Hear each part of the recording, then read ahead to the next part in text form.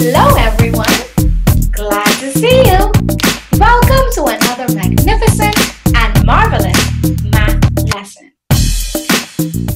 My name is Miss Antonia Bain and I'm going to take you through today's math lesson. So let's dive in.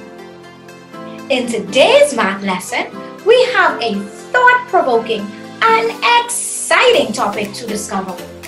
I'll give you a hint. What is the opposite of multiplication? Well, if you said division, you guessed it. We'll be discussing the operation of division, but more specifically, how do we divide those large numbers? Let's look at our lesson objectives.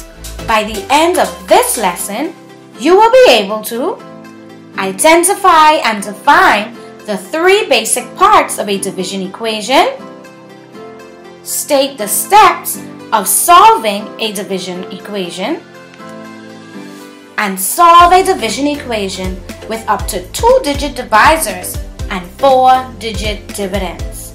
Are you ready? Let's get started. Ever wondered what is division? Division can be defined as the opposite or inverse of multiplication. It asks the question, if I share a number equally into groups, how much will there be in each group? Or, how many groups of a number are there in another number? Division can also be classified as the splitting into equal groups or parts. For example, you have 24 pieces of candy. You want to divide those 24 pieces of candy into 4 equal groups. 1, 2, 3, 4. Once sorted, there will be 1, 2, 3, 4, 5, 6 pieces of candy in each group. There should be 6 pieces of candy in each group. When we see a division problem, there are 2 basic symbols that are commonly used. Wonder what these symbols are? Let's take a look at example 1 or example 2. The symbols that represent division would be the division sign in example number 1 and this division sign in example number 2. Both symbols signify division. In a division problem, there are 3 basic parts. They are the dividend, the divisor, and the quotient. Let's take a look at their definitions. The dividend. That is the number that you are dividing into. The divisor. That is the number that you are dividing by. The quotient. That is the result obtained. In this example, you see the division parts identified after the equation has already been solved. This example shows that 4 can divide evenly into 24, resulting with 6 in each group. 24 is our dividend, the number we are dividing into. 4 is our divisor, the number we are dividing by. And 6 is our quotient, the result obtained. Let's look at this example, example 2. Once again, we see the division parts identified after the equation has already been solved. However, in this example, 2 cannot divide evenly into 11, resulting with 5 groups of 2 and a remainder of 1. The remainder is what is left over when a number cannot be divided equally.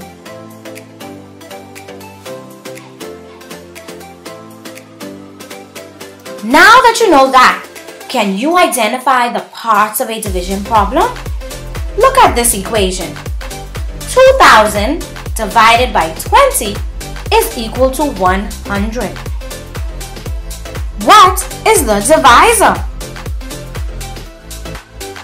If you said 20, you are correct. 20 is our divisor. It is the number we are dividing by. Can you identify the parts of this division problem? Look at the equation. 765 divided by 5 is equal to 153.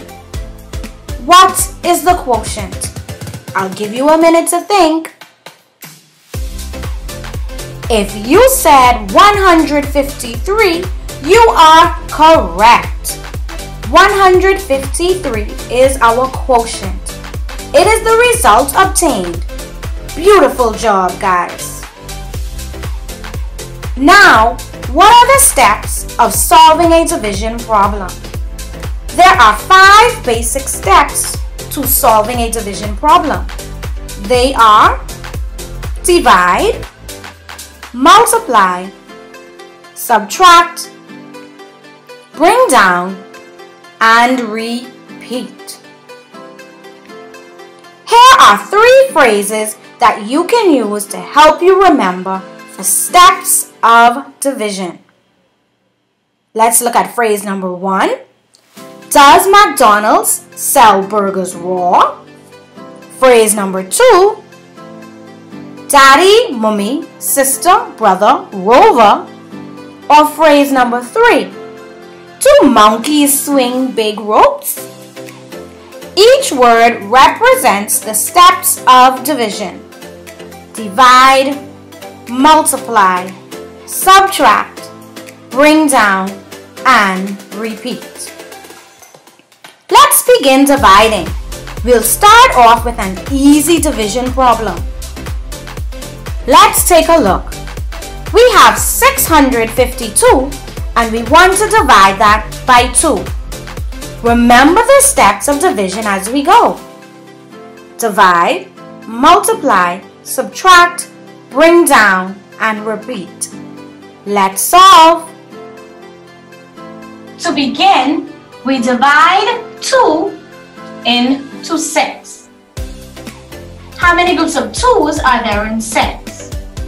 If we're counting in 2's, that would be 2, 4, 6. So that's 1, 2, 3 groups. Put my 3 in the working part. Now I multiply. 2 times 3 will give me 6. My next step says that I subtract. 6 take away 6 leaves me with 0, and then I bring down, and so my new number is now 5. After this, I must repeat. So I start all my steps all over again. 2 into 5, and I can look over here to help me, seeing that I already listed some of the multiples of 2. I know that 4 is the closest number without going over the number 5. So that means that that was 2 groups of 2's in 5. I put 2 in my working part, then I multiply.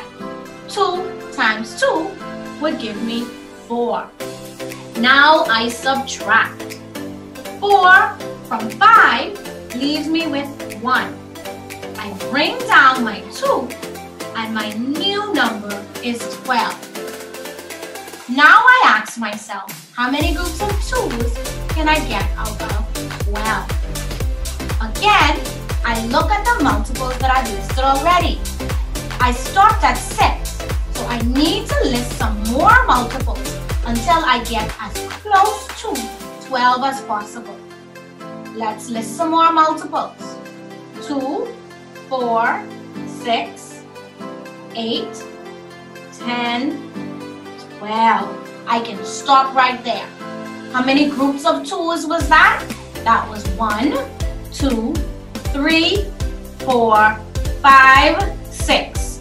6 groups of 2s. I put that in my working part. And now I multiply. 2 times 6 gives me 12. And when I subtract, I'm left with nothing. So 2 can evenly divide into 652. Let's see if we were correct. Awesome! Your answer should be 326. Let's continue dividing, guys. We are going to try a more difficult division problem now. Let's take a look. We have 8,948 and we want to divide that by 10. Remember the steps of division as we go. Divide, multiply, subtract, bring down, and repeat. Let's solve. To begin, I look at my divisor and I list the multiples. I begin by listing at least 5 to 10 multiples of the given divisor. 10, 20, 30, 40, 50, 60, 70, 80, 90, 100. This is going to help me when I begin dividing. It makes it easier and faster for me to divide. I look now at my problem and I ask myself, so how many groups of 10 can I get out of 8? Myself will tell me that there are no groups of 10 in 8. And so I multiply now 10 by 0, and we know that any number multiplied by 0 is always 0. That is the 0 property. I subtract and I'm now left with 8. My next step says to bring down. Now my number is 89. I repeat all of my steps all over again. How many groups of 10 can I get now out of 89? I go to where I listed my multiples and I look for the closest number to 89 without going over. That number would be the number 80. So how many groups of 10 in 89? 1, 2, 3, 4, 5, 6, 7, 8.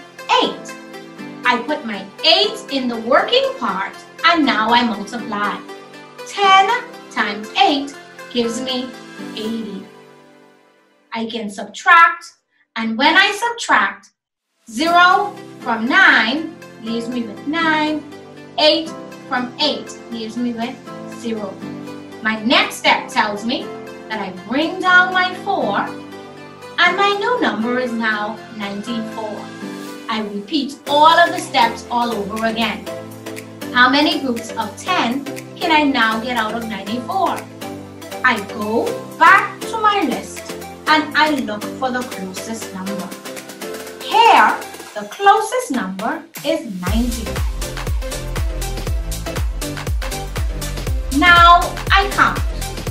1, 2, 3, 4, 5, 6, 7, 8, 9. There are 9 groups of 10 in 94.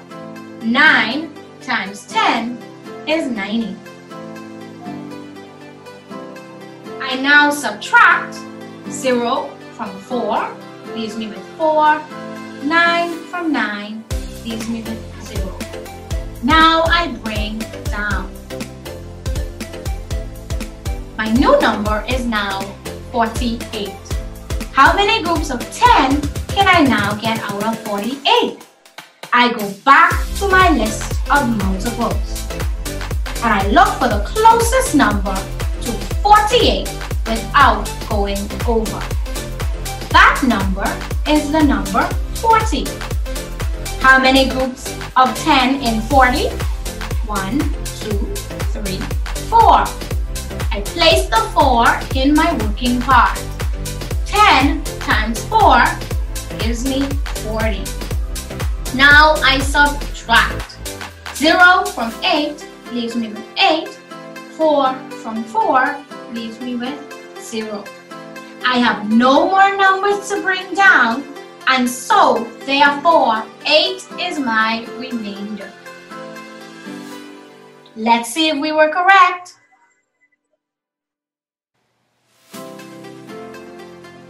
If you said 894 with a remainder of 8, you are correct. Good job, guys. Now it's your turn, guys. Pause the video and practice this one on your own. When you are done, press play and I'll reveal the answer.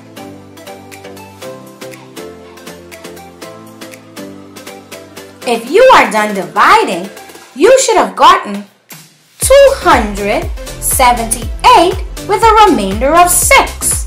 If you got that, you did a fabulous job. Let's continue. Let's recap now. What did we learn today? Today, we learned that division is the opposite or inverse of multiplication. We learned that there are 3 basic parts to a division problem: the dividend, divisor, and quotient.